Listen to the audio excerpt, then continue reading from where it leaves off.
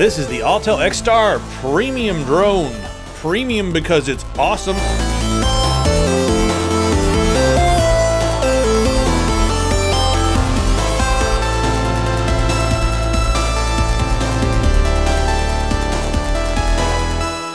Need a website but want something that's easy and also elegant? Check out Squarespace. This is what we use for our store, epicpants.com. There's lots of templates here you can get started with, and you'll get a free domain if you sign up for a year. Speaking of domains, all you have to do is come here and you can grab your domain and get your website set up. You've got Get Access, so you can control virtually everything. We use it for the commerce tools, but maybe you need it for a blog or you just want to have an artistic portfolio. Head over to squarespace.com/CritTV for 14 free days, and you'll receive 10% off your first purchase.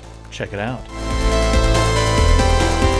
We got this in to play around with, and I think we're going to end up using this for a lot of our future content, narrative content, running around outdoors, because the quality on this, right out of the box, in the automatic mode, really good colors, barely needs any color correction once you throw it into your computer, running on auto, so lasts about 20-25 minutes depending on the situation. I've seen a lot of different drones out there. There aren't many that are this color of orange, so let's just first start off with that very basic thing. When you're flying this around in the blue sky, or the white sky, or a foggy environment. What's Fergie?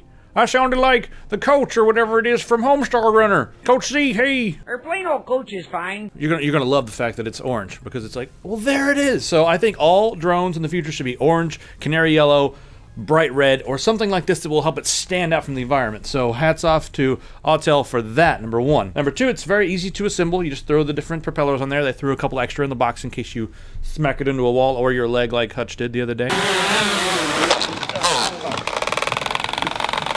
Then we have a 4K camera on the bottom. The 4K camera will do 30 FPS at 4K, 60 at 2.5K, it'll do 120 at 1080p, and 240 at 720p, which is nice. And as far as the quality of this 4K goes, well, the dynamic range is not extreme. It's actually not quite as good as the Phantom 4, but the color and the sharpness do look a little bit better, in my opinion, than a lot of the DJI products. For a place like, you know, Portland, or Seattle, or Vancouver, or places that have a lot of, you know, a lot of fog, a lot of clouds, Czech Republic, some places in Germany, Switzerland, Scotland. Have I named your place yet? Did you go, wee, he said my thing in the comments, woo! Norway. Hey everybody in Norway, Sweden, Finland, I would say every country so everyone can be like, yeah, I heard my thing. Anyway, if you guys are flying it around in one of those places, you're probably going to really love the results, because you're not going to have to worry about the dynamic range as much when you're dealing with clouds, and everything's going to look nice and saturated and just full. So if you have somewhere that's really brightly lit, or you have very, I guess, large areas of gradation between black and white, well, you may notice that the dynamic range is somewhat lacking. Not quite cell phone range, but not quite SLR range. Now here is the thing that really makes this special. The entire gimbal on the bottom here easily snaps off. We have a 3-axis gimbal right here to keep it nice and stable. Worked well. This entire thing comes off. Push on the side, and there's your little gimbal. And in a few weeks, months, I don't know, Autel says that they're actually going to be making some replacement cameras for this. So if you want to upgrade your quality, or, I mean, you can even just remove the camera entirely and fly it around. But that could be a huge way to upgrade. And if you guys are thinking about making like a Micro Four Thirds that shoots raw, I'll be first in line. I'll be so far first in line that I'll fall down the stairs trying to get to you guys. There's a ton of specs.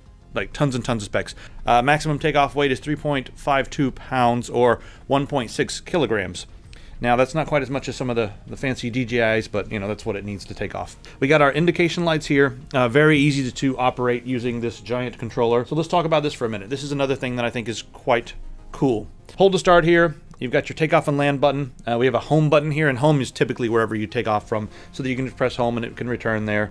And you can pause the aircraft if you're going somewhere and you're like, oh no, it's going to hit something, and you hit pause. It's kind of interesting. The maximum speed is 35 miles an hour. The battery on this is 4,900 milliamp hours, and it, like I said, it only lasts like 20-25 minutes, so it's not quite enough. I wish it lasted a little bit longer, but they're keeping the weight down.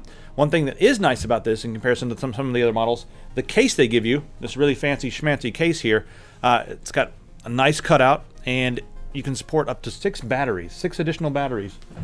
In this case right here, holding all kinds of things, look at me. 6,000 milliamp hour battery here. Now the battery charge times, I mean, we're talking like 30 minutes to an hour for this one, but this one takes a long time to charge. But 6,000 milliamp hours versus 4,900 milliamp hours.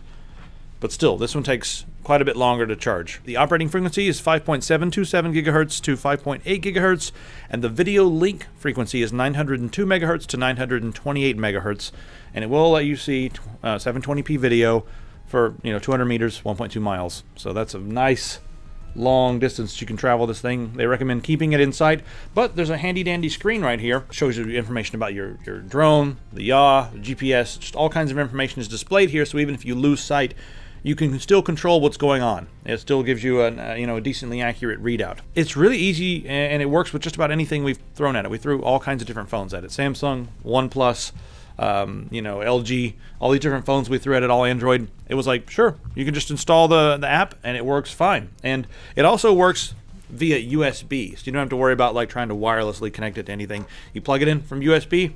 When it plugs in, you can have it set up to, hey, as soon as it plugs in, the app pops up and you're ready to go. So very easy. Hutch said he did have some issues, getting his Phantom to work with the OnePlus, but this one was completely seamless, worked great. Now, one thing we did notice is when we try to fly this thing around downtown, if there's lots of metal or lots of antennas around, it did get lots of magnetic interference or GPS interference. So flying it around in busy areas can get a bit frustrating because you'd always have like, GPS signal lost. But as long as you have a line of sight on it, you can still usually control it. Sometimes you would just lose GPS or something else like that. Now we do have a few interesting flight modes. There's the orbit mode, which like will fly at 360 around you. There's also the follow mode, which we've seen on a lot of different cameras, but it's also kind of cool because it can follow you. If you don't have the right kind of GPS equipment, you may need to have a GPS antenna so they can pinpoint onto you and follow, but most phones have that, most. And the other thing it does is it will do a waypoint mode, so you can set up waypoints and then have it reproduce that. So pretty cool. As far as what you get for the money, this is about as good as it gets in my opinion. I mean, really good picture quality, 4K, and just the ability to upgrade this in the future is what I'm extremely excited about. Pulling out the battery is really easy. God, son of a... What? There, see? Pulling that out is very easy. All we need is a bigger battery and a new camera, and this will be like one of my favorite drones out there. And already as it is, we're going to be using it a lot because it looks great. So for the money, not a lot out there that competes with it. If you know of something, let me know, but I don't think there really is much that competes with it. We'll see you guys in the comments. Let us know what you think, and feel free to send us ideas of things we can do with this, and maybe we'll put it to use. After we already agreed to do a review on this, Autel contacted us again and said, hey, do you think maybe your audience would be interested in a giveaway for one of these? So yeah, so this is not sponsored, but they just wanted to give one of these things to you guys. So go ahead and check out the link in the description. We're going to give one of these to somebody in the audience. So all the list of different ways to enter is going to be down there in the comments.